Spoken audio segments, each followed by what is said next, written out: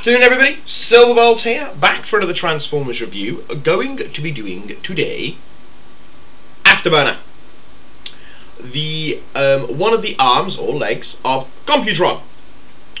Now, in keeping with the straight video, we're going to be discussing this guy. Now, Afterburner is of course created in the episode Grimlock's New Brain, and immediately starts running his mouth, and to be honest, that's something that Afterburner then does consistently. See, Afterburner's a very angry individual. Apart from the fact that he's dangerous, if he wasn't dangerous, he'd be quite the little emo. You know, he hates the world. He thinks it's all unfair, and he's a very angry person. He's also a very dangerous person because he hates authority, and kind of like Scattershot, he's liable to smack you in the gob if you try and give him an order. You know, so as I said, apart from the fact that he's dangerous, he's a quite little emo. He can just about keep his temper in check when he forms Computron, but only just. Now, in the Generation 1 cartoon, shut up, R2. That really is turning into my catchphrase. I will change that message tone eventually. I will, honestly. Seriously, I will.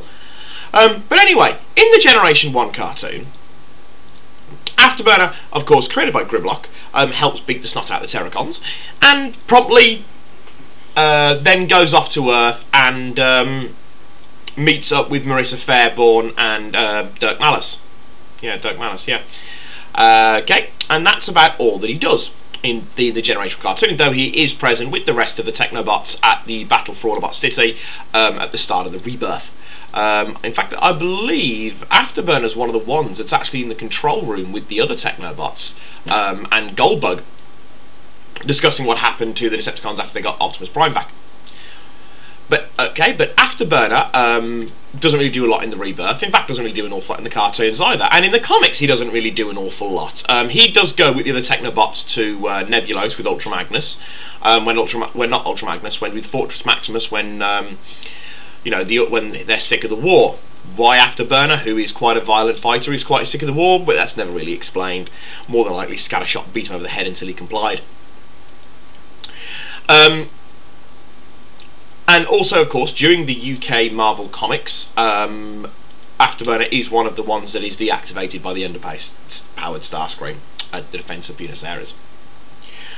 In the IDW publishings, in the novel Stormbringer, Afterburner and I believe it's Nosecone are stuck on the planet after the Decepticons bludgeon gun them down. And they get gunned down, but they don't get captured, unlike the other Transformers. Unlike the others, him and Nosecone don't get captured, unlike the other Technobots. And they manage to hold out, though they're nearly dead by this point until Optimus Prime can get to them. Now, later on, when Optimus Prime comes across a group of Cybertronians that have been engineered by Jahaxus, he turns them over to the Technobots and Jetfire, who begin to try and, kind of like sort them out. And Optimus Prime actually orders them to terminate them, the Gisults, rather than let anyone else get their hands on them. The Technobots actually fail in their duty to do this, mainly because they get bombed. And that is Spotlight RC. And that's it for Afterburner. Doesn't really do a lot. I've got a whole feeling that throughout these Computron videos, that's pretty much all I'm going to say. Doesn't really do a lot, doesn't really do a lot, doesn't really do a lot. It's quite worrying.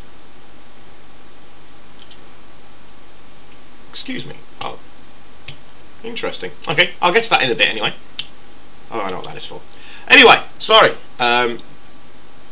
Onto the toy of Afterburner himself. Now, Afterburner turns into this Cybertronian jet bike, which looks like a cross between one of the light cycles from Tron, and I suppose you could say one of the non-attack cycles from Command & Conquer.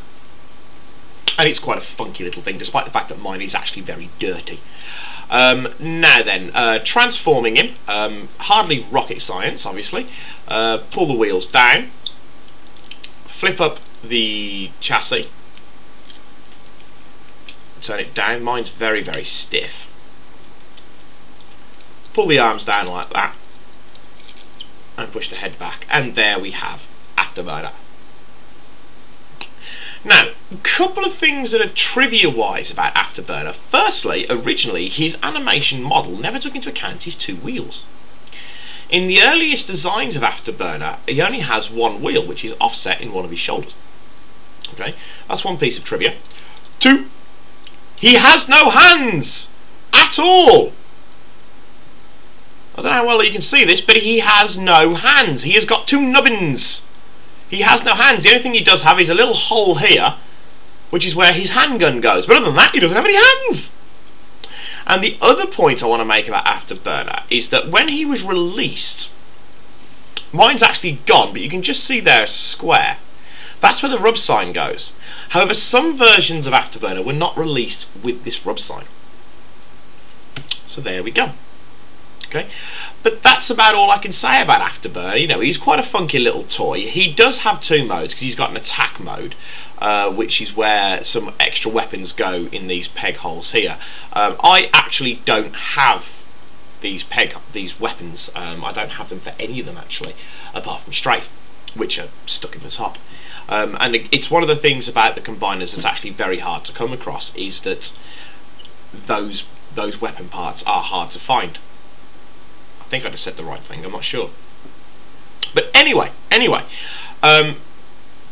like many Delta combiners, he's very much a block. You know, he's a nice block, but he's still a block. In what's been dubbed the Scramble City combiners, the later combiners, unlike Devastator, can be combined into any form of combination you like. And the bit that I was fiddling around with earlier on, which is very stiff and doesn't want to come out, is I've just realised what it's actually for. It's the peg, and it's just in there. Do I have anything I can get it out with? I'll try this. There we go.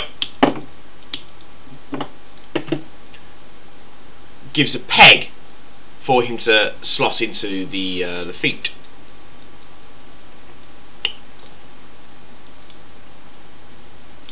I'm trying to think how he'd actually do it. It'd probably be like that. The foot goes underneath there, because I've never actually done it this way. The foot goes underneath there into that hole at the front, and that bit slots into the part of Scattershot. So something like that, anyway. But no, mainly Afterburner's role is delegated as one of the arms along with Strafe, because of course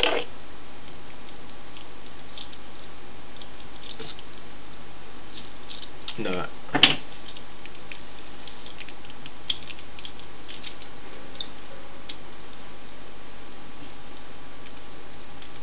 There we go. Into Computron's arm. Okay, that's it for Strafe for now, though. Do try and don't do what I did, because I bought him years ago now, and I bought him as Computron without making sure he was fully complete. So if you are going to get them, try to make sure that you do get them fully complete. But for now, this is Silverbolt with Afterburner signing off, saying au revoir, adios, auf Wiedersehen.